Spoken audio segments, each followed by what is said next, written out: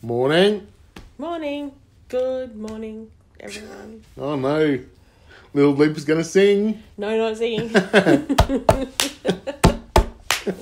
We will. Okay. That used to be a family thing we used to do with our Rock kids. you. Singing some Queen around the table with the... That was good fun. Right. Well, we're Bleepers on a couch drinking coffee. Beautiful Wednesday morning. It's nice and early. And before our day gets started, we like to do this little 10-minute, 12-minute, 15-minute thereabouts chat with you guys. And what are we talking about today? We are carrying on from yesterday where we said take it to the wall, and which is carrying on from one of the earlier podcasts that says you've got like goal setting, put it up on the wall somewhere. And then so we call it, don't talk. No, I'm on the roll this morning. I can feel it. Talk to the hand. We bought a roll of paper. Butcher's paper, what is it? Is it butcher's paper? Is that what it is? You can get butcher's paper or brown paper. I don't like the brown paper. It feels a bit wrappy, packaging wrappy. So IKEA has rolls of wider paper. So I like the white paper.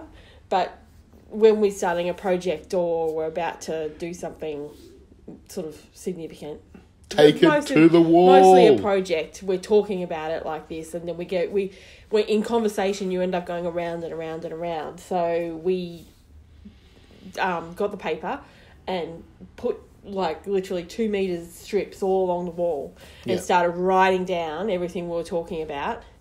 And so our workroom has a very big wall, it's probably 5 meters by 3.5, 4 meters. And it's true, if you work from home, it's not very attractive, but it's really, really effective. Yeah. And well, I think I used to like working on whiteboards. I'm a big whiteboard fan, and in all my offices I ran and we ran teams. Yeah. I always had I always bought a massive whiteboard, which I had part of it ruled up to track the daily stats of all the guys, but I also had half of it left blank to write up my morning meetings. I had a morning meeting I ran every morning, and I think I've got really used to that. But what I found when Amanda started doing this was actually Amanda's idea. She got this paper and she rolled it out and stuck it on the wall. Which is why I'm on a roll, no pun intended.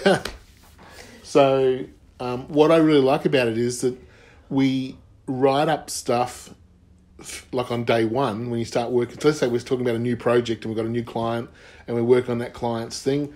Up on roll one goes the client, and then we talk about what the client does, and we write down who are the people involved, and then we write down what do they sell, and then we write down who their customers are, and then we might have 2 or 3 pages up. What are we talking about? 40 centimeters wide by about 6 feet long. We had this particular client that we had a couple of months ago was a real estate client who we started doing one thing for, and then we realised that there's a whole lot of stuff that's missing. So we ended up with well, they had no brand. Yeah, they had no brand. So we're like, well, how can we market with we've got no message, got no clear message. So then it was literally probably 20 meters of paper was up on the wall. Yeah. But what happened was that actually sits there staring back at you. And I know that sounds a little bit creepy, but the fact that it's written up there and it's there, we'll use the word permanently. Yeah. And it's not erased while you're on a white. On it. Yeah. You get to look back at things and go, oh, that's right. And you make correlations between things.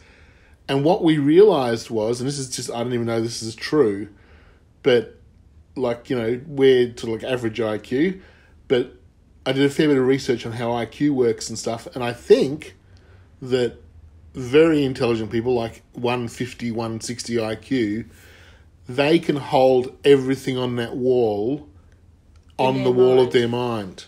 Yeah. And so they can just access it backwards and forwards. So what we found was, since we could put it all up on the wall and leave it up on the wall, it allowed us access to this data we did 2 or 3 days ago.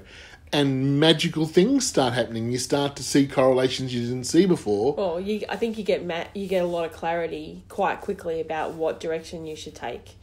So if you've got something, or if you've got an issue and you're just having a conversation about it with different people, you just end up going around and around in circles, and it doesn't get you anywhere. So when you've got a problem or something good, you need to get clarity on it, take action, and this comes back to this leads into taking it to the wall, leads into creating content and how you get that consistency, and which is our second topic for the day, which is done is better than perfect. So this is the big bleeper, because I'm a perfectionist, so I am willing to work on content for hours and hours and hours, stay up all night to get it right before I publish it. Well, I didn't invent it. That is not what you do. Well, no, the problem with Amanda is that she doesn't get it right, ever. So she's never happy.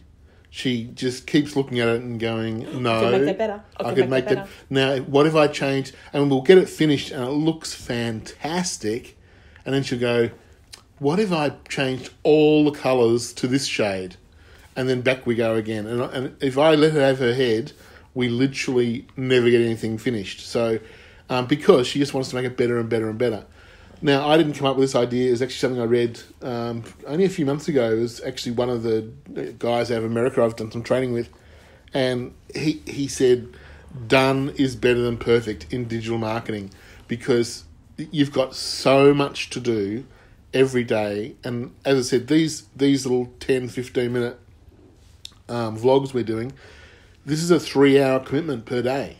You know, I've got to put aside 3 hours a day. So you can put aside 10 while you're having your coffee to listen to something that hopefully will help you today. Yeah, but hopefully you get some value out of this, even though it's taken me an enormous amount of time. And we've had our first call off the vlog the other day, which is really about 2 months early. It should take 3 to 4 months for this stuff to start working. But someone's hit our website, there's been a link on our website to our vlog, and they've listened to one and thought, you know what? I want to talk to these guys. So that's exactly how it should work, and that's exactly what it should do. Now, when that happened, how do you think I felt about the 3 hours? I wasn't upset about the 3 hours at all, whereas the day before I was saying, oh gosh, this is a bit of work, you know. But done is better than perfect has become a little bit of a motto with what we're doing. And so when we start bogging down into, oh gosh, you know, how good does it have to be? The answer to that question, how good does it have to be, is it has to do what it's supposed to do. So if you're making a video and your goal of that video is to gain trust, introduce the owner, have them, you know, just talk about something and give a face to the name, a face to the business, you can do that on an iPhone. You can do that in about 2 hours worth of video shooting. And you can do it pretty much all yourself. You don't even need professionals to do it. Now, I help our clients with that sort of stuff. I'll just bring my gear down. I've got microphones and gear, and we can just do it pretty quickly. And we don't charge a fortune for that sort of stuff, because what we're really trying to do is get the content out, because the content makes a big difference, and we've got to get it out quickly. So don't get bogged down each day in things that are just not going to get a result. And we have said in a couple of podcasts ago that you need really to have shares and to maximise your free platforms like Facebook and Instagram. You need really good kick-ass content. That is true, but if you're at the beginning of this journey and that's all you're doing, I will say it doesn't really matter. Just start thinking about what you should be doing and start doing it at least. And then when you get extra information or you get some help about what to do, you can tweak it and sharpen the pencil and get better at what to post.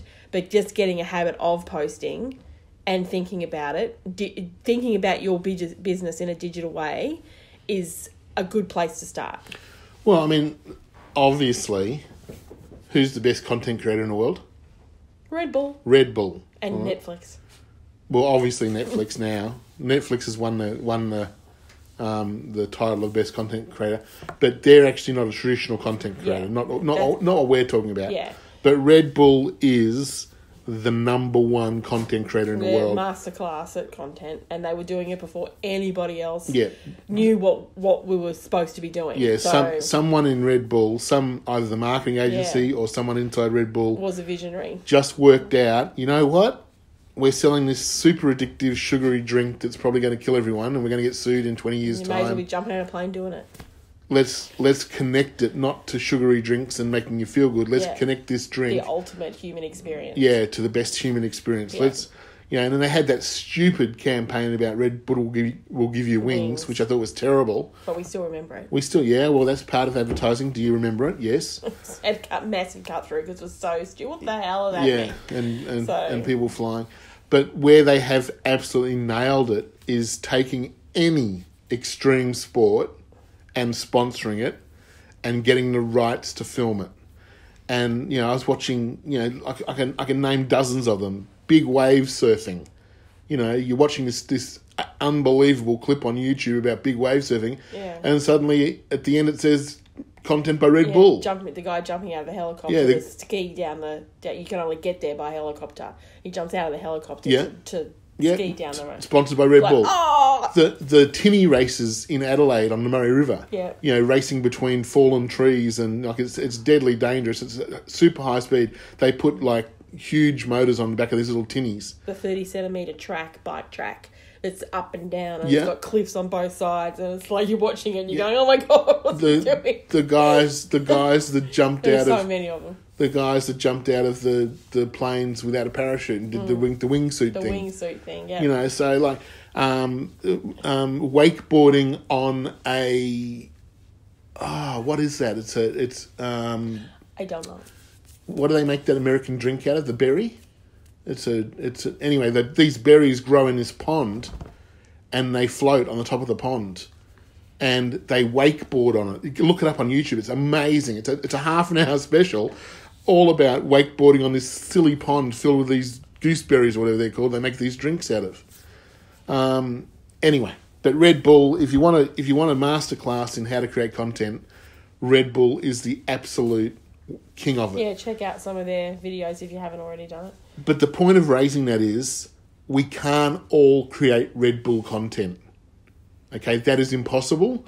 You won't have the budget for it. You won't have the time for it. You won't have the skills for it. It's impossible. And if that's going to be your level of, I need this content to be successful, you will fail over and over again. You'll never do it. This blog that we're doing right now is simple. It's easy to do. It's done and it's better than perfect. It's done and it's better than perfect. And with that, we'll say adieu. I am the Big Bleeper. I'm the Little Bleeper. See Have you a later. great day.